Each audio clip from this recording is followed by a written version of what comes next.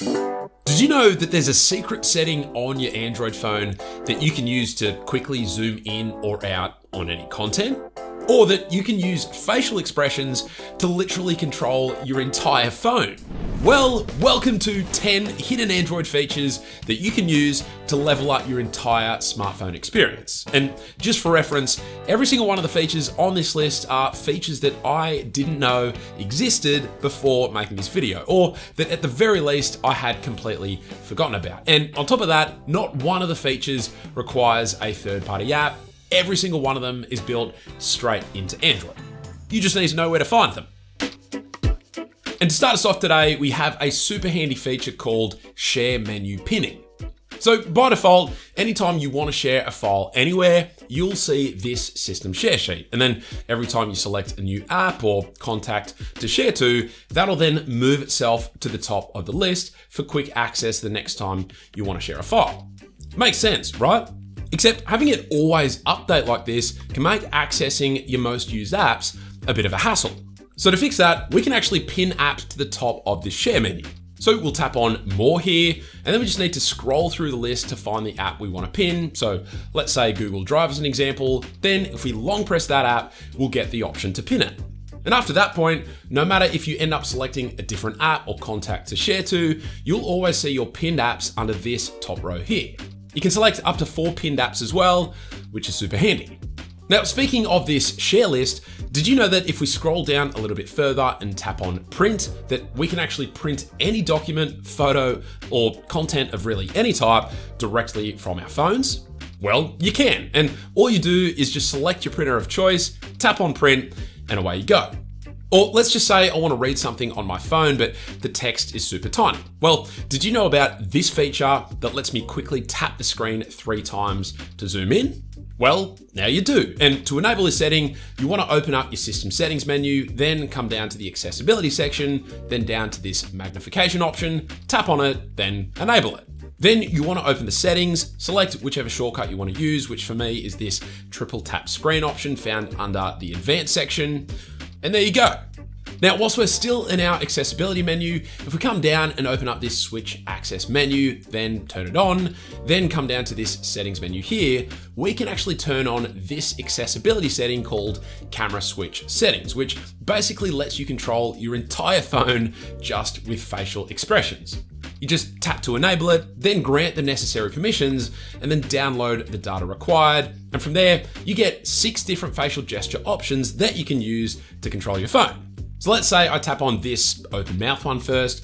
You can see here how quickly it registers the face gesture, which is really impressive, but you can also fine tune those settings down here if you like. And then from there, I can set an assignment for what will happen whenever I perform that facial gesture. So I can set it to navigate home or back, to quickly open my notifications or quick settings, or even to scroll forwards or backwards. And so whilst this is a fantastic feature for anyone with speech or motor impairments in particular, I can also see it as just a really nifty way to level up your phone's functionality in general. But potentially an even more powerful way to use your phone hands-free is by using voice access. This is also a feature found within the accessibility menu, but just for reference, it's only available by default on Google Pixel phones. And for any other Android phone, you will need to download the voice access app via the Google Play Store, but I don't really consider this a third-party app. It's more like a default feature that requires a downloadable plugin, if you will. That counts, right?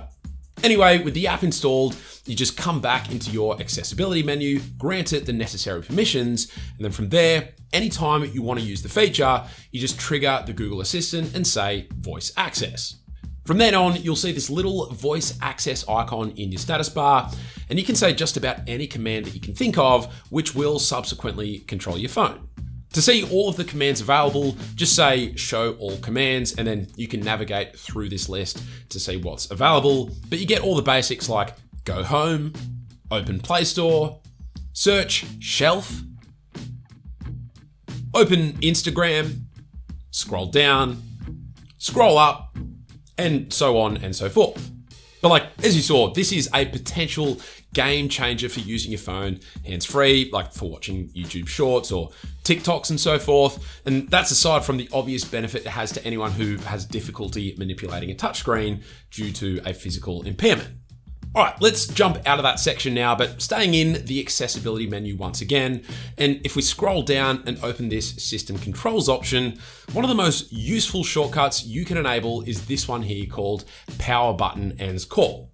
It needs very little explanation, but I've got to say, it can be so useful to have a way that you can confidently and quickly end a call without having to potentially turn your screen back on, unlock it, then find the call button. Now, with this setting enabled, you just press your power button and boom, call over, no awkward silences.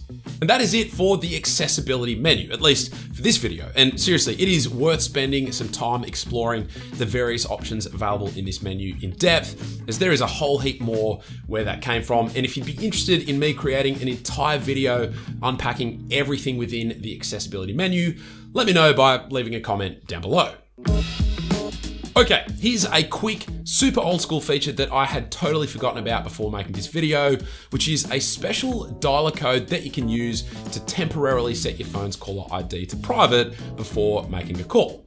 So to do so, open your phone's dialer and enter the code #31#. Then type in the phone number for whoever you want to call, and that will then set your phone's caller ID to private for just that specific call. I know plenty of people who need to set their numbers to private for just the occasional phone call for privacy reasons, like some of my teacher friends and family, but then they keep forgetting to disable the setting afterwards. Well, this is a fantastic solution that works on any phone, Android and iOS alike, which is super useful. Now here's a really cool, fairly recent feature added to Android that I reckon went way under the radar, but it can change your fairly bland looking, sometimes hard to decipher notification icons in your status bar from this to this. And this can be enabled for any conversation-based notification by heading into your settings menu, then into the notifications section, and then by opening up this conversations option. From there, you'll get a list of any recent conversation-based messages that your phone has received, and you just simply tap on any you want to customize the icon for, and then switch the setting from default to priority. And then by default, anytime you receive a notification from that specific contact, from that specific app, it'll replace the default notification icon with their profile image. And if you want to customize what image is used, then all you need to do is open that person's profile in the Google Contacts app, change their image, and there you go. A fantastic way to make sure you see your important notifications amongst all of the clutter. And here's something super shocking. We are at our second last feature and we are yet to use anything found within the developer options menu, but that's about to change right now. So if you haven't yet got your developer options menu enabled, well, to do so, you'll need to jump into your phone's about menu and then find your phone's build number and tap it 7 times. That'll then unlock your phone's developer options menu. And within this menu, we want to come all the way down to this app section and enable this option here called freeform windows. Your phone will need to reboot for this to work, but once it has, you can then open up the multitasking menu, and whenever you tap an app's icon at the top here, you'll now see this new option called freeform.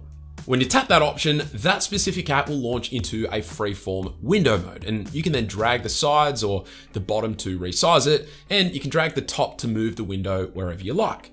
Now, initially, it seems like you can't have any other apps open behind any app that is set to freeform mode. Like if I have the settings app set to freeform mode and then try and open up Spotify, for example, that settings window just closes. Except your device will actually remember any app that you've set to freeform mode and then allow you to open multiple freeform windows if you like. So for example, if I set up, let's say, Twitter into freeform mode, then do the same with the Google Play Store, then the same for Google Chrome, then get this, I can then launch each of those apps from my home screen and all of them will launch into freeform mode at the same time. And they are fully functional with the active app being the one you tapped on last. And what's crazy is that there doesn't seem to be any limitation to the amount of apps you can have open in freeform mode at any one time, which on a phone may seem a little silly, but on a tablet, dang, that's some serious multitasking functionality. And so finally today, whilst we're talking about multitasking and laptop-like functionality, did you know that you can actually pair literally any old Bluetooth mouse and keyboard to your phone and use it just like a regular computer? And the process to do so couldn't be simpler. You just set your mouse or keyboard or both to pairing mode, open your phone's Bluetooth settings and tap on pair new device, and within moments, you'll see your mouse or keyboard show up. You then select them to pair and boom, just like that, you've got a fully functional mouse and keyboard experience on your Android phone. And they literally work exactly how they do on a computer, complete with a mouse pointer. And so, you know, if you're wanting to take quick notes in a lecture or a meeting, or you just want a more computer-like experience on your Android phone or tablet, well, this is a super cheap and easy way to do so. And so there you have it, 10 hidden Android features that I reckon are outrageously cool and super useful. If you enjoyed the video, then a sub would be greatly appreciated. But aside from that, thank you all very much for watching, and I will catch you later.